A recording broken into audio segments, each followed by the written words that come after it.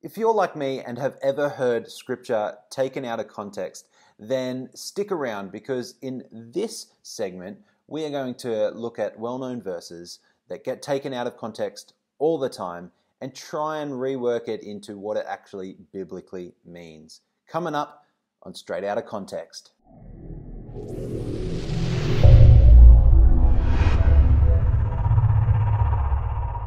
Welcome everyone from wherever you are tuning in from. My name is Ash. I am your host for this show, Straight Out of Context. Thank you for joining in. I must confess, up until about 3 years ago, I was happy to be a part of a church environment that didn't mind pulling scripture apart, taking it out of its context to justify whatever point was trying to be made. I was happy to even preach this way. Clear example is, where there is no vision, the people perish. Therefore, we must have a vision statement that is bold because there's biblical precedent. That's the kind of thing we're looking at in this show. If you have been in that boat, if you have any stories about scripture that you've heard taken out of context and the story around it that justifies the scripture, I would love to know in the comments below. Please leave it there so I can possibly do it on the show and put it back into its context. And while you're at it, why don't you like, subscribe, ring the bell, tell your friends, get everyone involved in this show, because so many people are hearing scripture taken out of context, and we want to do right by them by giving them the true understanding of the scriptures. To start this series off, we're going to be looking at the parable of the lost sheep. Now, the reason I want to do this parable first is because since last year, this has become quite popular in secular movements such as Black Lives Matter. It became really popular after the events of George Floyd. And so it became a battle cry for both secular and professing Christians to say, we need to support Black Lives Matter, and here is the scripture to do it. Now, the parable that we're looking at, the parable of the lost sheep, can be found in Matthew 18 and Luke 15. We're going to be looking at Luke 15 because that is the scripture that has been taken out of context in social media. So that's the one we're going to look at. Now, there are clear reasons for parables. We know this because we can find those clear reasons in scripture. And what better way to find out the true meaning of a parable than to find out from Jesus himself? So we're going to look up Matthew 13, 10 to 13. It's going to be on the screen as well. Then the disciples came and said to him, "Why do you speak to them in parables?" And he answered them, "To you it has been given to know the secrets of the kingdom of heaven, but to them it has not been given. For to the one who has, more will be given, and he will have an abundance. But from the one who has not, even what he has will be taken away. This is why I speak in parables. I speak to them in parables, because seeing they do not see, and hearing they do not hear, nor do they understand." In their seeing they do not see, in their hearing they do not hear, nor do they understand. Matthew Henry, who has some great commentary on scripture, says this about parables: parables make the things of God more plain and easy to those willing to be taught, and at the same time more difficult and obscure to those who are willfully ignorant. I really like that definition of parables. So it all started with a tweet, and I think it's a dig at Christians. I don't know the context of it. I apologize, we're talking about straight out of context. I don't know the context of the tweet, but then it got perpetuated and blown up, and this person on Facebook expanded it to really prod Christians to join in the fight against oppression and join the cause of Black Lives Matter. And he says, if you are a Christian and can't hear hashtag Black Lives Matter without feeling the need to respond with a criticism that all lives matter, All lives matter? Wow, okay. Then crack open your Bible and hit up Luke 15. Don't have it handy? Let me summarize. There are 100 sheep, but one goes missing. Jesus leaves the 99 and goes after the one. But what about us? Don't we matter? Of course the 99 still matter, but they're not the ones in danger. The one is. I'll say it again. Hashtag Black Lives Matter. It's always funny when people confront you with scripture that don't really read scripture. They might have heard it from someone else. I don't know if he knows scripture. I don't know if he's a Christian or anything like that. But I've had in my experience, especially on the streets, things like that, people try and tell me what scripture says to support things, but they can't ever find it. They don't know it. But it's always funny. So something like this, they're trying to justify and explain that Christians should support an anti-God movement in the name of God because passages like Luke 15 say we should. But my question is this. Is this what the parable is speaking about? When Jesus shared these words, did he mean to go support the oppressed and fight the bigotry and the patriarchy and the cis male whatevers, the police brutality, the slave ownership through history, reparations, whatever else we want to group into it? Is this what this parable is about? And the Bible is clear on advocacy, absolutely. But is this what this story is about? Is this what this passage is about? And I don't want to downplay that we have some serious issues in this world, mainly sin, and we need to address that. But I want to know, is this what Jesus meant? And if it's not what he meant, then how are we okay with changing what Jesus said and meant to fit into our own agenda? How can any professing Christian be okay with that? So why don't we crack open our Bibles and hit up Luke 15 together? And we're not going to paraphrase it. We're not going to summarize it. We're going to read it in its context. And the context can be found in the first verse. Now, the tax collectors and sinners were all drawing near to him, Jesus. And the Pharisees and the scribes grumbled, saying, "This man receives sinners and eats with them." So he told them this parable. "What man of you, having 100 sheep, if he has lost one of them, does not leave the 99 in the open country and go after the one that is lost until he finds it? When he has found it, he lays it on his shoulders, rejoicing." Big word. We should learn it, should know it in its context. "And when he comes home, he calls together his friends and his neighbors, saying to them, 'Rejoice with me, for I have found my sheep that was lost.' Just so, I tell you, there will be more joy in heaven over one sinner who repents than over 99 righteous persons who need no repentance." Yep. It's about the joy that is found in heaven over one sinner who repents, over 99 righteous persons who need no repentance. Let's end the show here. I don't see how people can take that out of context. Again, the Bible talks about advocacy, absolutely, but this does not. This is not the parable of the dying sheep. This is not the parable of the oppressed sheep. It's not the parable of the social justice sheep. It's not the parable of the white versus black sheep. It's not the parable of the Barber rainbow sheep. Have you any wool?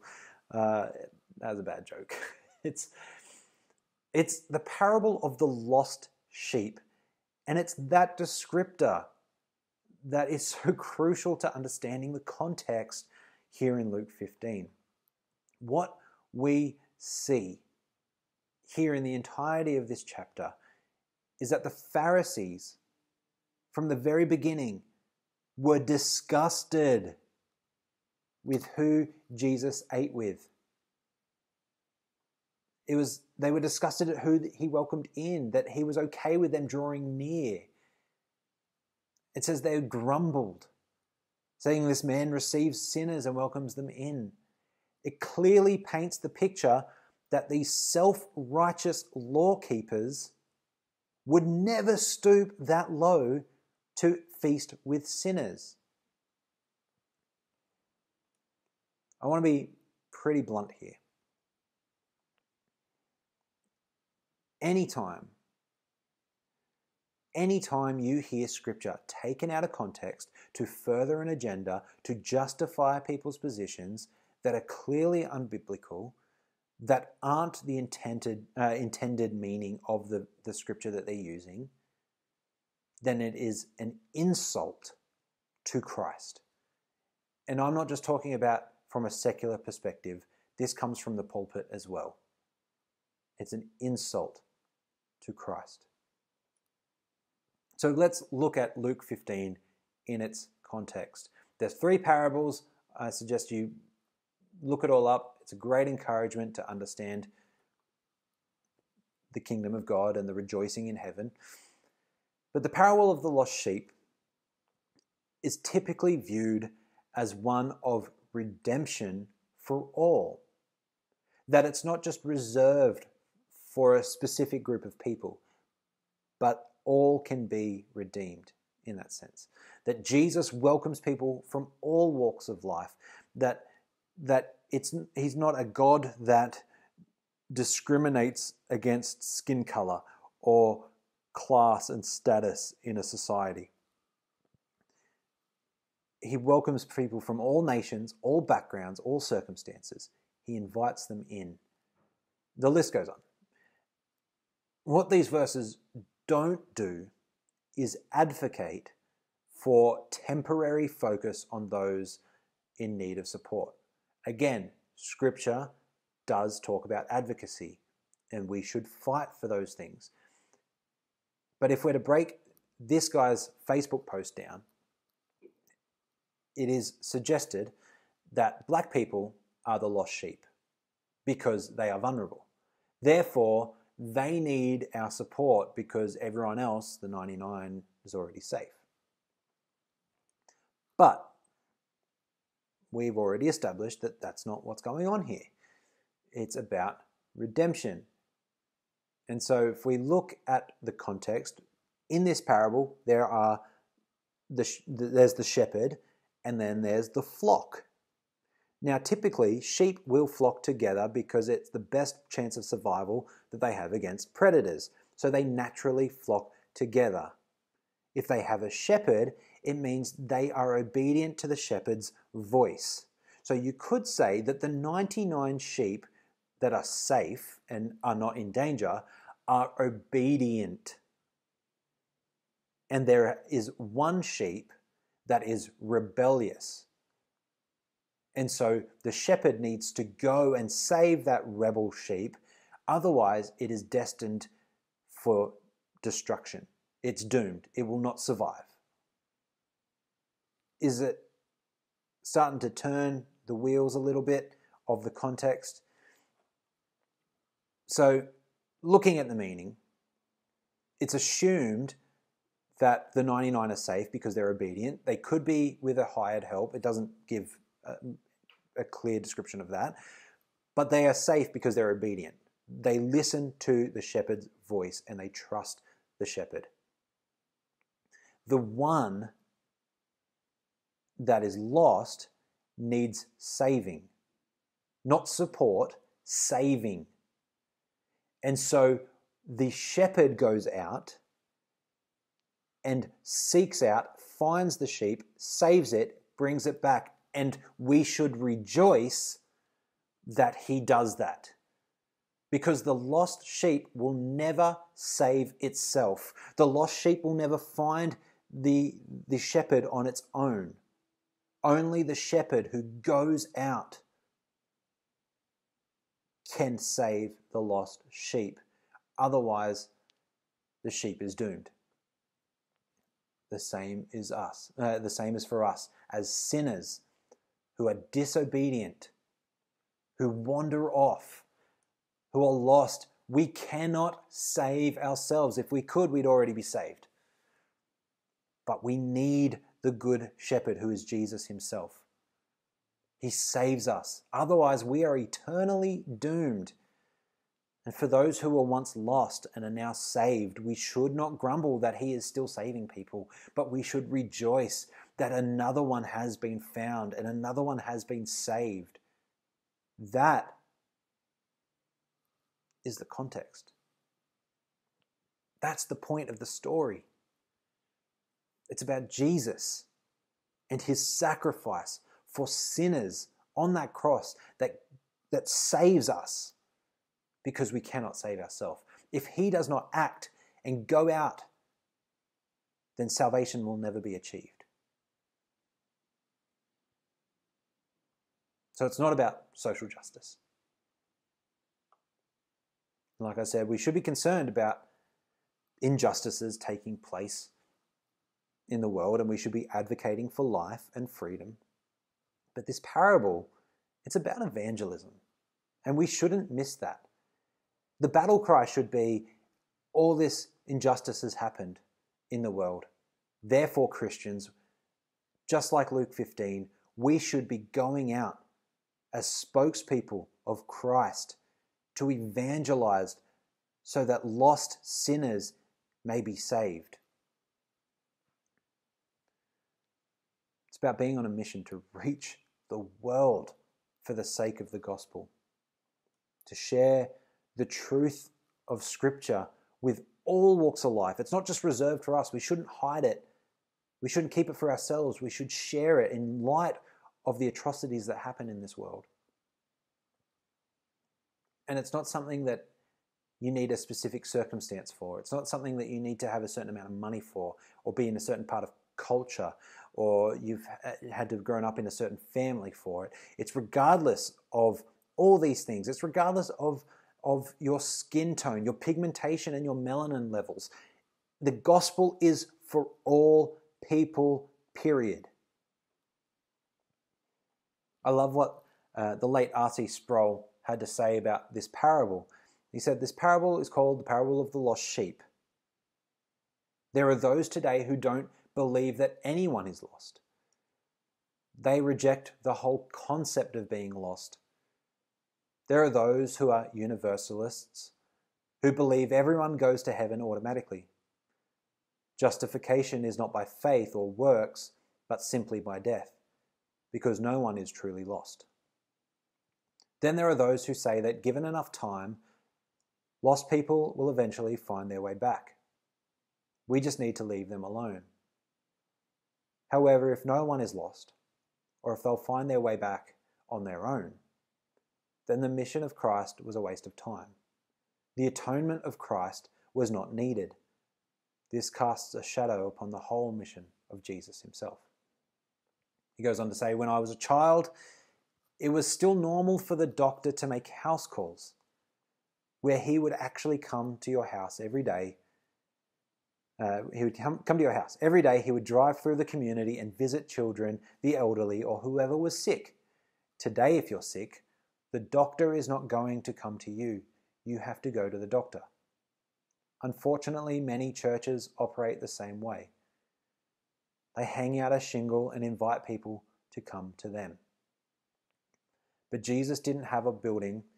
He didn't wait behind closed doors for people to come and see him. His was a ministry of walking around. He went out to where the people were.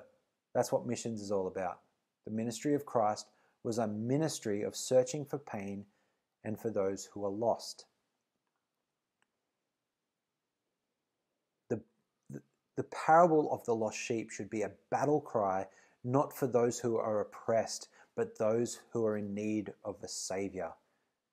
And newsflash, that's everyone.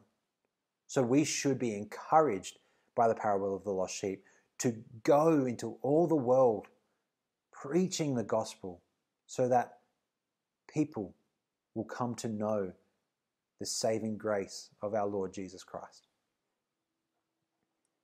If you come against scripture that gets taken out of context, if you're in a conversation with someone and they say a verse out of context, definitely be humble about it. I haven't been in the past.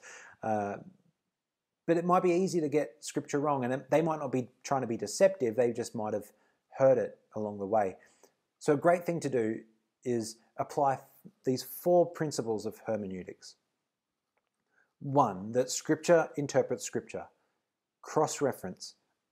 Does this fit into the overarching story of redemption that's from Genesis to Revelation?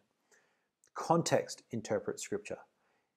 If I put this into the whole context of what's being said, does it mean what I think it means? Intent interprets scripture. Well, with the parable of the lost sheep, with parables, we know what the intent is. We read it in Matthew 13. And the clear interprets the obscure. If there's something that's a little hazy, look to other parts of scripture that shed light on it. A lot of the time you can find Old Testament passages that get brought to light in the New Testament. They usually say, as it is written. It gives us a light of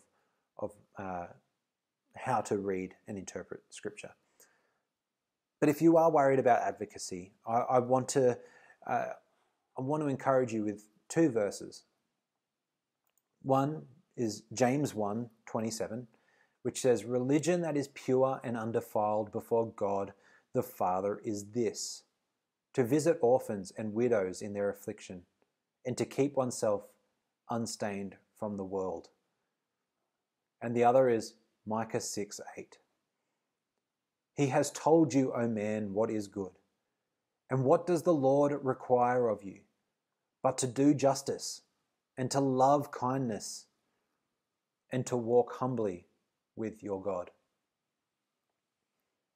I hope that this has been an encouragement for you. If you've got a scripture that's been taken out of context and a story that goes with it, please leave it in the comments below.